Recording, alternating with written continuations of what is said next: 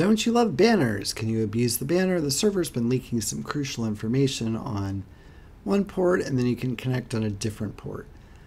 This one's been driving me crazy because I can't get it to stay running long enough for me to make a video. But I'll try to walk you through a solution here. So we connect to the first port.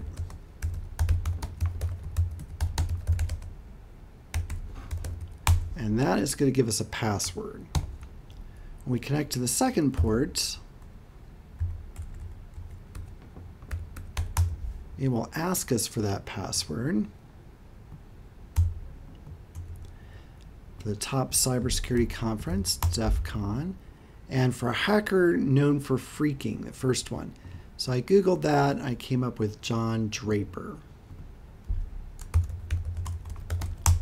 And then it drops me into a command prompt, which is great. And I can see there's that banner. It tells me to keep digging. I'm going to look in the root folder. There's the flag, that's what I want. But I don't have permissions to view it. It will let me look at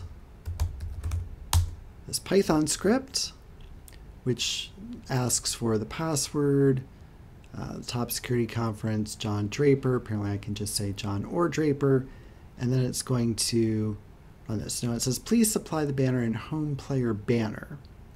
So if I remove home player banner, and I make a link to root flag.txt, put that in home player banner, then hopefully what will happen is the next time I connect to this thing, it will give me the flag.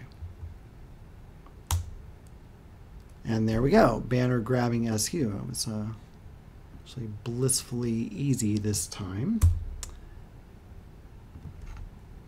And we'll stick that over here and grab some points.